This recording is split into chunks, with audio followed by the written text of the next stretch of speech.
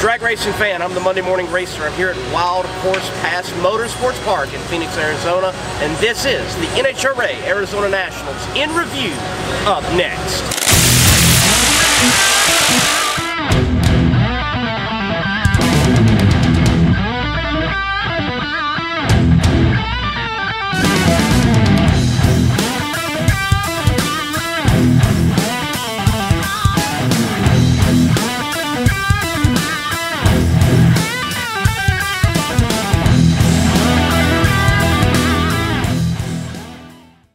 Hello folks, I'm Lee Craft, the Monday Morning Racer, and this is In Review on the Arizona Nationals at Wild Horse Motorsports Park, brought to you by Strutmasters.com and Hero Soap Company.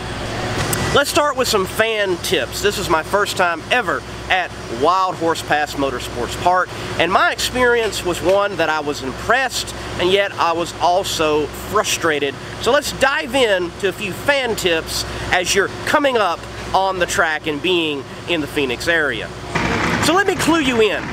Wild Horse Pass Motorsports Park is not just the drag racing facility in essence. You have the motorsports park, but Wild Horse Pass is really an entertainment area for the city of Phoenix, from what I can tell, in Chandler, Arizona. What do I mean by that? Well, beyond the drag strip, there's actually a road course connected with the drag strip. Beyond that, you've got an equine center. There's a Native American Heritage Center for the reservation that the track actually resides on. Beyond that, there's casinos. There is a golf course. There is a place called Rawhide, which is like a western town that's bars and restaurants and a concert area for people to enjoy. So there's more than just the drag strip to enjoy at Wild Horse Pass. Around the vicinity of the motorsports park, you also have a lot of amenities concerning restaurants and lodging. So if you go down Interstate 10, you'll find exit 160, the exit beyond 160 as well. They have great food options and lodging options. Some that I recommend is Rudy's Barbecue. Rudy's Barbecue does have great barbecue, but I highly recommend stop in there for breakfast and get their breakfast tacos. They are amazing. Whataburger is around. Can't go wrong with Whataburger. I definitely enjoy the bacon cheeseburger from Whataburger. Also, if you're looking for Mexican cuisine, I highly recommend Aunt Chalada's Tempe Mexican restaurant. Just Google that. You will enjoy it. I enjoyed it last night. You can sit outside and you're surrounded by desert foliage, and you get this feel that you're in this old Spanish missionary while you're enjoying a Mexican meal. So definitely, when you're at Wild Horse Pass Motorsports Park, around you you've got good food options, you've got good lodging options. Not to mention, when you're coming up to the exit for the racetrack, when you get off, it's not a barren exit. There's actually a Love's Travel Center across the interstate over the bridge, and you can stop in there, use the ATM, you can get some knickknacks and get prepared for your day at the racetrack. Getting to the track itself, I thought that was easy. They have it marked out clearly where you need to go. I don't think there was anything really to cause any confusion. Now, parking is $10 every day. So Friday, Saturday, Sunday, it's going to cost you $10 to park. Now, from where you park to where you get your tickets, it's a bit of a hike. It's not a bad walk, but there is no tram or trolley service here at Wild Horse Pass Motorsports Park. So thank you, Bruton Smith, for trams and trolleys at your events. Now, when you get to the gate, you know, since you've been to national events, you're going to have your bags checked, and they're going to check those items, making sure you're not bringing any weapons or bringing anything to hurt anybody. I understand that, but there was a bit of frustration for me and others when it came to security at this national event. So I purchased my tickets, I go to the security checkpoint. I know they're going to check my bags, no problem with that. I have them unzipped, I'm ready to go. But they noticed I had tripods, and they said, "Sir, we're not allowing tripods in this event. We're not also allowing professional cameras, anybody with long zooming lenses," which I thought was strange. Out of all the national events that I've been to, I've never had an issue with bringing in my tripods. Another individual you'll hear from later, John, a amateur photographer that does really professional work. He takes time off and he goes to national events. He's just a super fan. He loves drag racing. He was told he couldn't bring his cameras in, and somehow he worked it out. He did get some cameras in so he could take photos, as he enjoys doing, and then he posts to several Facebook groups for everyone else to enjoy. But what frustrates me the most is not people doing their job. Look, security's got a job to do. I want them to keep everybody secure. And the person on the ground, I'm not mad at. Who I am mad at, though, is the people who don't make these rules easily accessible to find. Look, I'm the type of guy, I'll go to a website and see what is or is not allowed. Well, whether it's NHRA or whether it's the website in particular for this event and this motorsports park, you cannot find it easily. In fact, I didn't find it before or even after. So, if anyone finds it, or if you happen to know where you can find it for other events, look, post it in the comments below. I would greatly appreciate that. But there was a bit of frustration there. Wait just one moment. Excuse me, Monday Morning Racer here. I forgot to mention something. Not only were they not allowing tripods, not only were they not allowing professional cameras or lenses, but they were not allowing snacks into the facility. They also were not allowing more than one bottle of water. I think that has to be mentioned. I forgot to mention it in filming at the track. I'm mentioning it here now because I've been going to the Southern Nationals for years. With my dad when I was in diapers, all the way to being a teenager, with friends, now as an adult by myself sometimes. And every year it seems like we took a small cooler of soda and water and some snacks along, and there was never a problem. Got in fine. They just need to check the bags. They're checking to make sure you have no weapons. I get that. But not allowing snacks? Not allowing more than one bottle of water?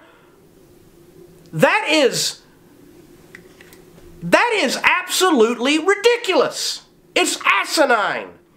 You can go across the nation to other events and there's no problems with bringing some snacks in and bringing some water in.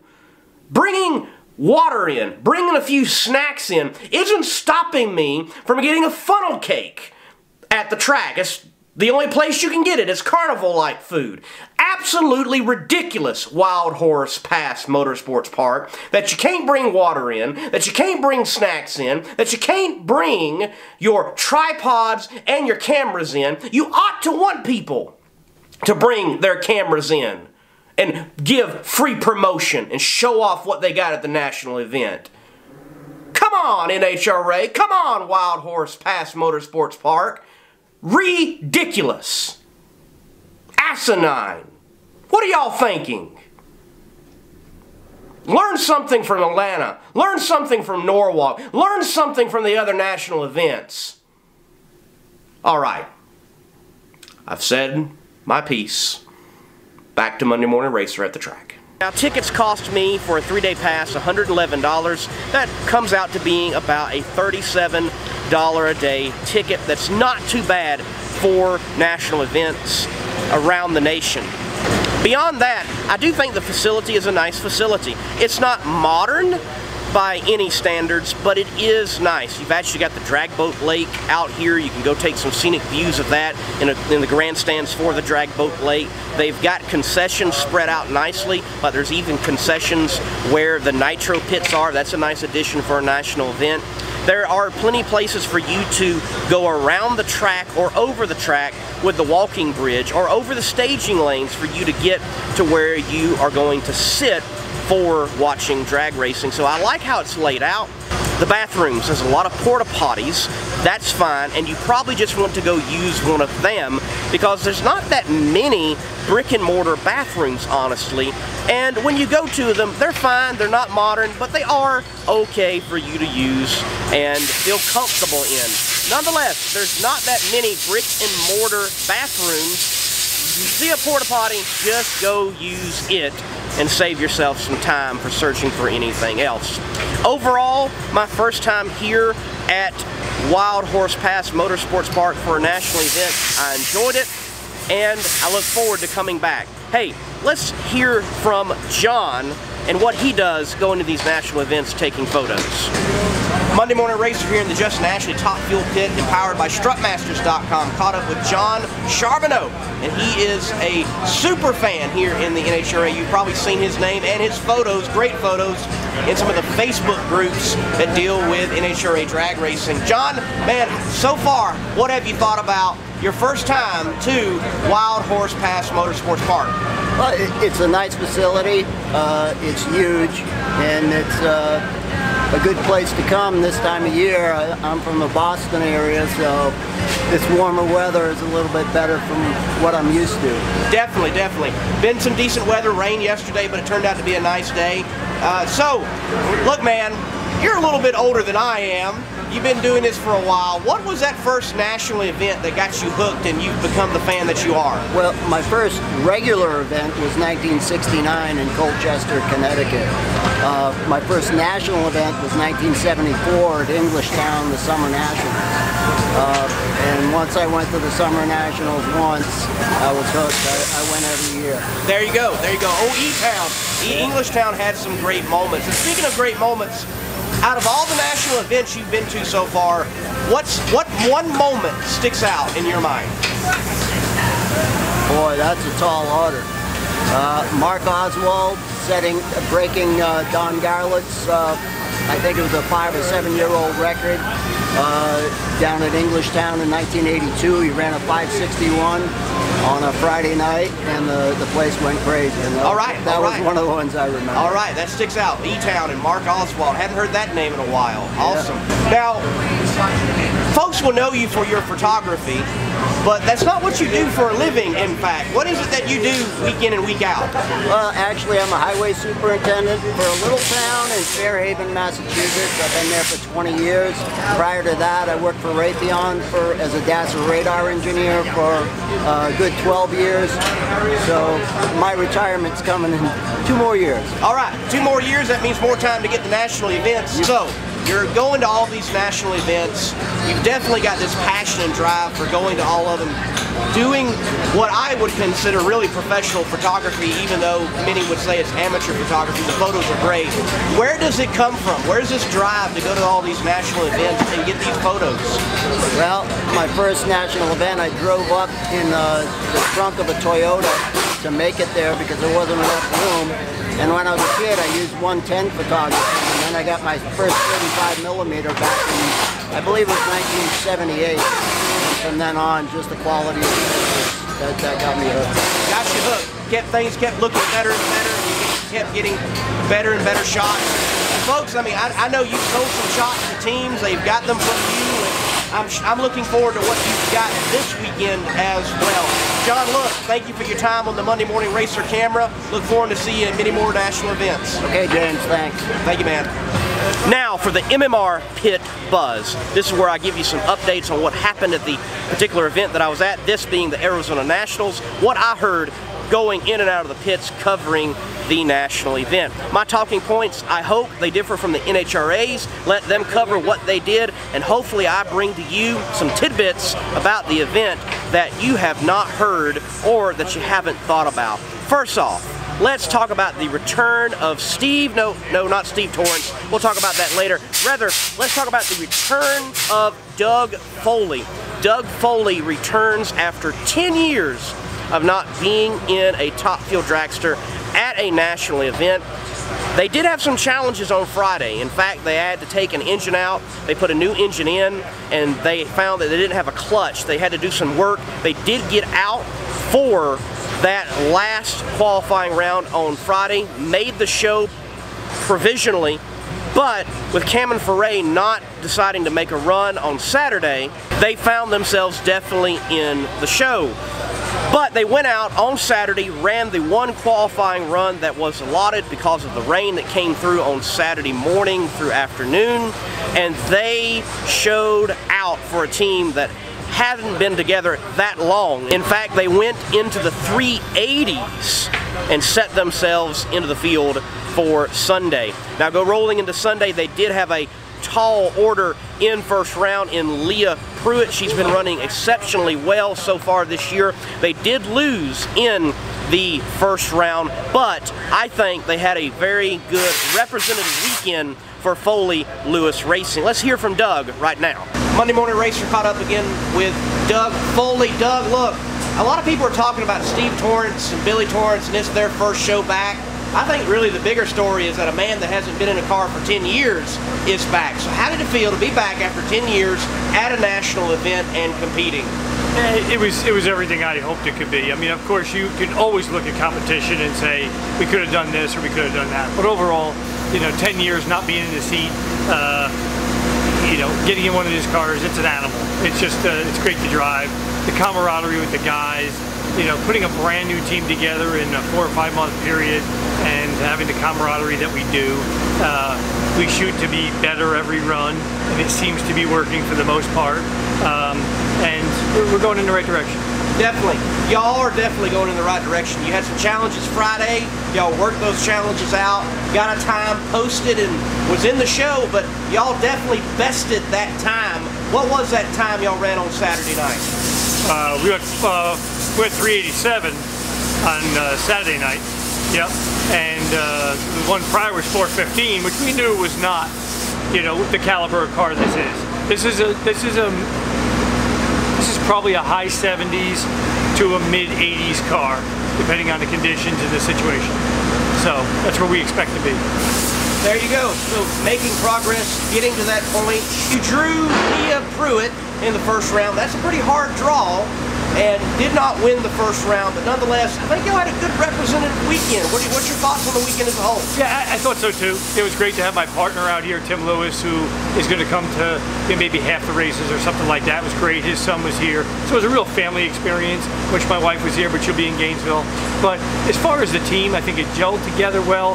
It kind of showed us a lot of character about the team because, as you said, we really struggled Friday. If you told me we were going to miss the first qualifying shot, I would have said no way. But nobody got excited, nobody got upset. We dug in, we did what we had to do, and that just shows the character that's on this team. And those qualities will show later in the season. Well, we're looking forward to seeing you at Gainesville making all the qualifying runs. That's right. But I do got to ask before we let you go, during the off season, even though your off season could be counted as a very long one, correct, the most recent one, what was the funnest thing that Doug Foley did during the off season? Wow, that's a good question because Doug Foley doesn't do a lot of fun things. Doug Foley works 7 days a week. So, me and my wife took a little time off and went on a cruise back in October. We had some fun, and we look to do that stuff just to get away because we're an unusual couple because we work together every day at work. We obviously live together, so we are together a lot. So it's nice to be able to have time where you're not just always talking about business or racing or all of that. Doug Foley, man, thank you for your time, and we will see you at the next event in your strutmasters.com. Absolutely. We'll see you in Florida. One point you might not have heard about is Steve Graham. So Steve Graham in the Pro Stock ranks. He had some trials this weekend in Pro Stock.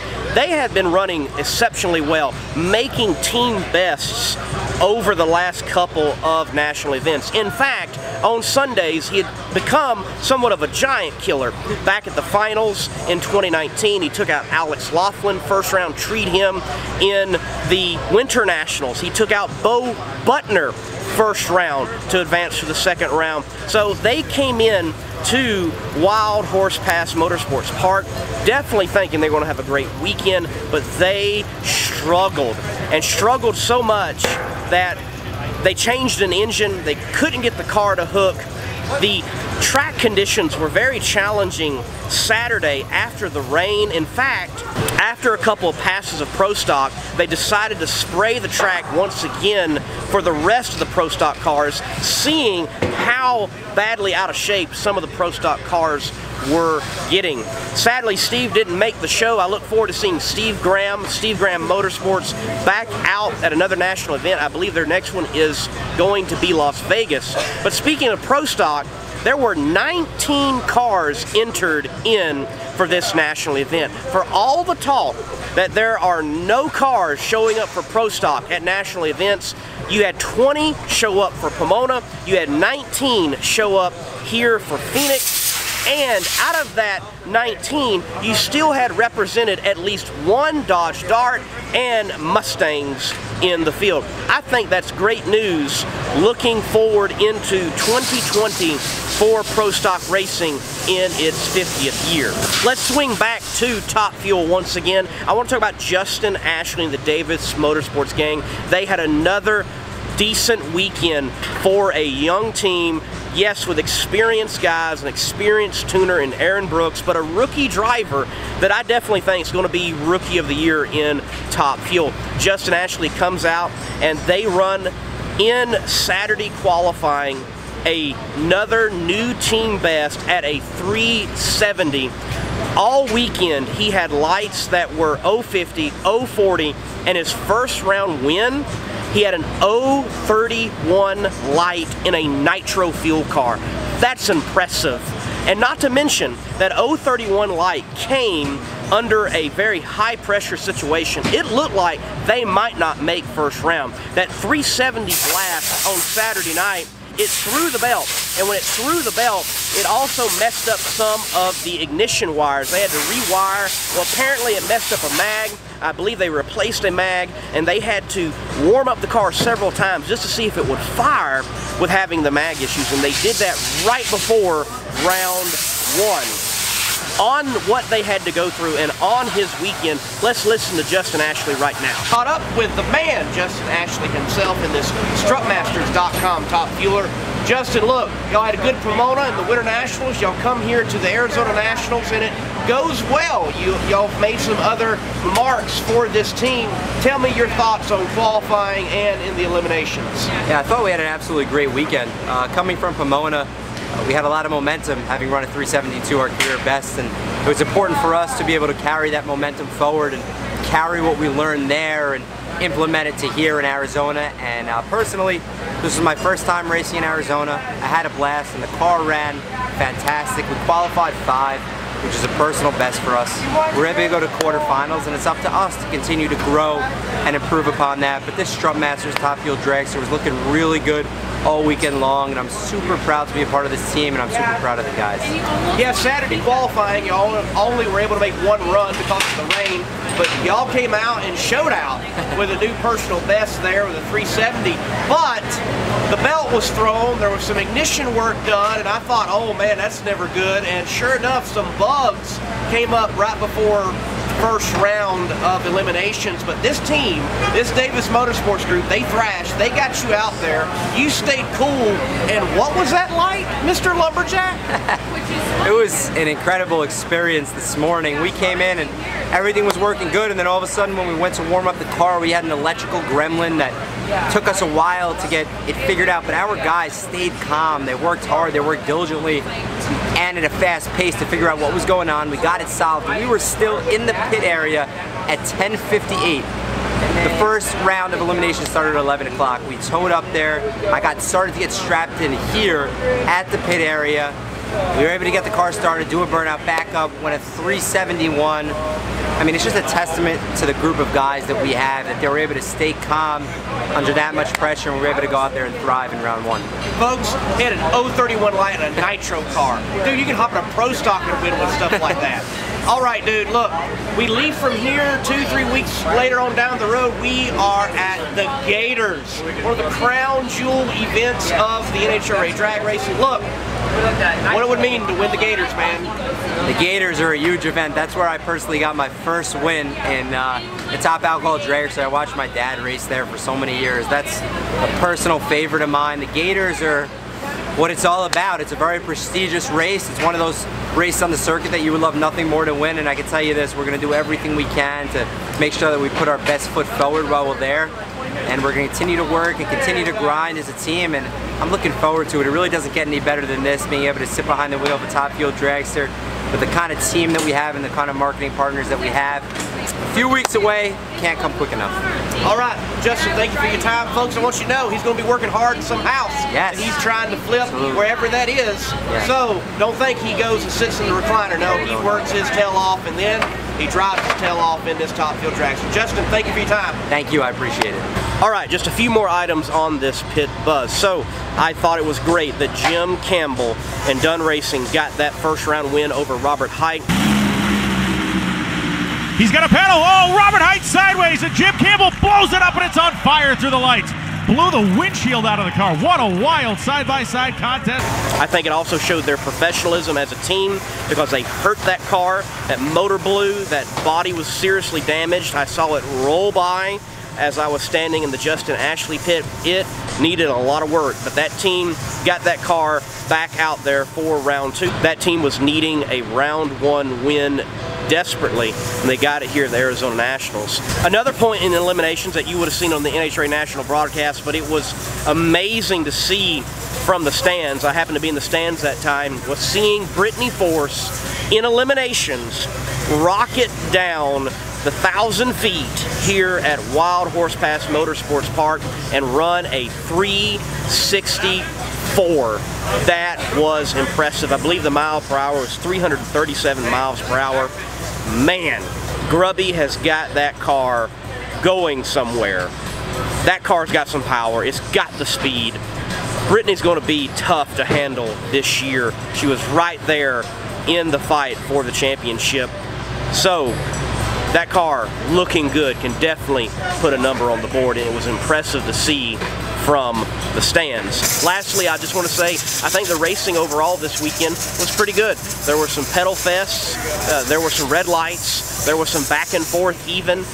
It was good racing out here this weekend for the Arizona Nationals. Monday Morning Racer caught up with Alexis here in the pits at the NHRA Arizona Nationals. Alexis, man, it is good to see you back out in the Nitro pits. Where have you been? Oh man, I've been spending time with my family, traveling and teaching my kid how to drive, riding my motorcycle, doing all that. Those type of things. Awesome. Yeah. I know you've had fun at doing that. I know Yes. you already are having fun already back in the pits, wheeling behind this great machine. Y'all been running well. Tell me, how does it feel to have such a good start, really? It's great to be back in the car.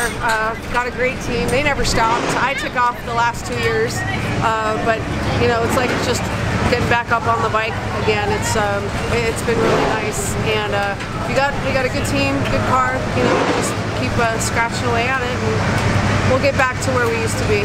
You'll have that Wally soon enough, I'm sure. Now, speaking of bringing things back, y'all are doing the throttle whack here in the pits during bring warm-up. back the wax. Bring back, yes, Excited. bring them back. Yeah, yes, we're thank excited you about that. for doing that. Fans love it. I love it. You know, I love you know, doing it. So awesome, Yeah. awesome. That's good to hear. We know y'all don't have to do it no more, but thank you. Thank you. All right, so you've got ABK beer on the side of this car. Yes. How did you get a beer company into the So- professional day of drag racing on a car? well, I mean, we used to have a tequila sponsorship, so it's not that far off. But so they are the oldest brewery in the world. They're from 1308, Bavaria. Really good beer. My favorite beer that they make is called Hell. My gosh, I have about maybe 1%, 1 to 5% of the company. So I'm a very small partner, but great people to work with. I mean, amazing beer. So obviously we'll be celebrating with ABK beer in the winter circle. Well, definitely. Look, the red, black, and white with Rocket ABK beer works with you and your Yes. motif very well. All right, Alexis, we know you've got at least one pass to make today. Yes. I want you to get to that, so let me ask my last question. We're in the land of the Roadrunner and the Coyote, which is a famous cartoon duo. Your favorite Looney Tunes cartoon character, which is it? Oh gosh, I haven't seen Looney Tunes in a long time. That's a tough one. Bugs, Tweety, Sylvester. I know, I'm trying to think. I don't know, I kind of like the Roadrunner. Roadrunner's pretty good. Roadrunner. We'll go with Roadrunner. Yeah. Perfect for a drag racer. The Coyote's never going to catch you. Yeah, exactly. Well, hopefully all the competition are Coyotes and you, Alexis, the Roadrunner, Right you get a on. Wally this weekend. Folks, that's Alexis on the Monday Morning Racer camera. Thank you. In conclusion, let's look at results and the current point standings. In top fuel, Steve Torrance, congratulations, he wins the Arizona Nationals. Funny car, Tommy Johnson Jr., Best a teammate in Fast Jack Beckman in a car that has had the hot hand here lately. He wins, Tommy Johnson does, the Arizona Nationals. Pro Stock, Erica Enders finds victory lane early in 2020, whereas it took a while in 2019. Definitely that Elite Motorsports group has got some great hot rods. She's got one of the best, and she went to victory lane. Let's talk top fuel points. First, I want you to notice, 5th in points, Steve Torrance, though he missed the Winter Nationals, shows up here in Arizona and wins this national event, and it propels him to 5th in points. Also, I want you to notice, 6th, you've got the rookie, Justin Ashley. Look, folks, if you're going to be successful in NHRA drag racing, you've got to go past first round. And that Davis Motorsports gang with Justin Ashley driving that strutmasters.com top fueler, they've been getting past round 1. You've got to do that. He's sitting 6th in points. Now, the top 3. The first 2, no shock. You've got Doug Coletta leading. 2nd is Brittany Force. But look at 3rd. In 2019, Leah Pruitt did not have that great of a year, but starting out, their 2020 looks pretty good. There they sit 3rd in points in top fuel. I also want to make mention outside the top 10 right now. 12th in points, you've got Terry McMillan. They had a 369 run in qualifying. They showed some performance. I think they definitely have the performance. They showed that. If they can put it together regularly, Terry McMillan definitely will be a force for the top 10 out here in NHRA Top Fuel competition. Now to funny car points. So, first place, you've got Jack Beckman. They've been hot since the end of 2019, almost won the championship in 2019. They come out, they win the Winter Nationals, and they're runner-up here at the Arizona Nationals. So Fast Jack Beckman sits 1st in funny car points. The winner of the Arizona Nationals, Tommy Johnson Jr., a teammate to Fast Jack there in the Don Schumacher Racing camp. He sits 2nd in points, and 3rd place is Mr. Funny Car himself, John Force. I also want to point out, in 10th place, you have Paul Lee. And Paul Lee sitting there in 10th place right now is beating out such names as J.R. Todd and Cruz Petragon for what is a countdown cutoff spot, if you look at it that way. In Pro Stock points, leading the way is Erica Enders. She also has 1 event win this year so far in 2020, right here at the Arizona Nationals. 2nd in points, another Elite Motorsports car. That's Jeg Coughlin. He won at the Winter Nationals, starting out right his farewell tour here in 2020. And sitting 3rd, Jason Line from the K&B Racing gang. Now, to point out, I want you to see 5th place, you have Bo Butner. Bo Butner, after losing round 1 at the Winter Nationals, he comes out, he makes a final round appearance here at the Arizona Nationals, and he's propelled himself all the way to 5th place. We're going to hear from Bo in just a moment on his Arizona Nationals. It was a wild one, folks. Also, I want to point out, outside of the top 10, in 13th spot, is Greg Anderson in Pro Stock points. Folks, thank you for watching this in review, the Arizona Nationals by the Monday Morning Racer. Yours truly, Lee Craft. Enjoy the rest of the footage that I've got tacked to this video, including the interview with Bo Butner coming up right now. Until next time, God bless and keep the pedal to the metal. Monday Morning Racer here in the pits, caught up with Bo Butner, and he is your runner-up here at the NHRA Arizona Nationals for Pro Stock. But Bo, you being runner-up, maybe you shouldn't have been runner-up the way things went. Look, you had a crazy Sunday. Give us a rundown. Well, it was I mean, nobody wants to be runner-up ever, but I was very happy to be, and I was very fortunate to be. I mean, here's my deal. I mean, I believe in the Lord, and I promise you, He was with me every round today. Now, I hope He didn't use up all of my luck in one weekend, but yeah, round 1 I should have lost. Round 2 I should have lost. Round 3 we should have lost. So, making it to round 4 and make it a decent run, but we still have a lot of work to do. And, but again, very fortunate to be here. give us some points, and be in a better position for Gainesville. Definitely. Now, in this event, I believe it was round one, everybody was talking, the buzz down here was that y'all had to change an engine because you basically funny card one out there in a pro stock. So, can you give us some rundown of what happened? Yeah, just maybe we had some oil pressure issues yesterday that we tried to fix, but you really never know. I mean, there are parts. So, but no, with our Strutmaster crew and the KB guys, I mean, they went to work, put us a new bullet in there. Still a little bit off, but we didn't hurt anything. But yeah, it was the worst explosion I've seen in a pro stock car. So very fortunate to get through that round and not tear up a lot of stuff. Yes. So before Gainesville, you got the Door Slammer Nationals.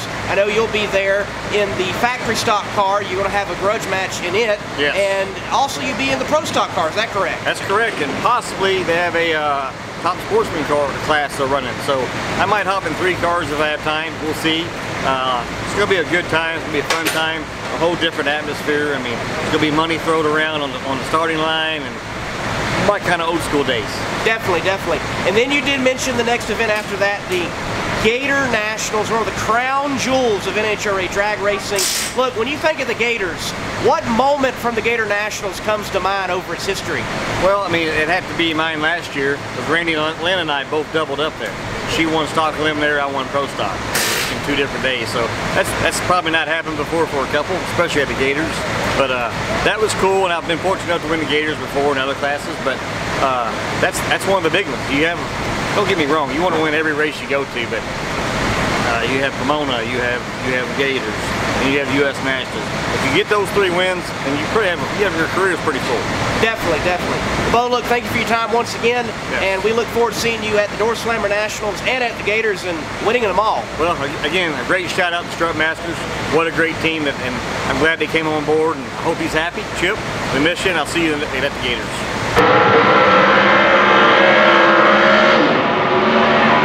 KB tries to stop Elite from going back to back. Out in Pomona 2 weeks ago, it was a nomination by Jack Foster Jr. Here today, it has been nomination by Eric Lewis. Rolls in, does the same. Set the brake, look at the gauges, side. Erica goes in, close.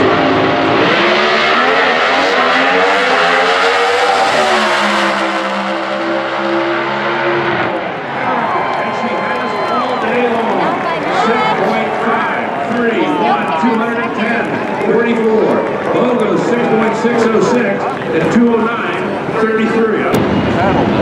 But it wasn't one of these. The funny car. 36 Arizona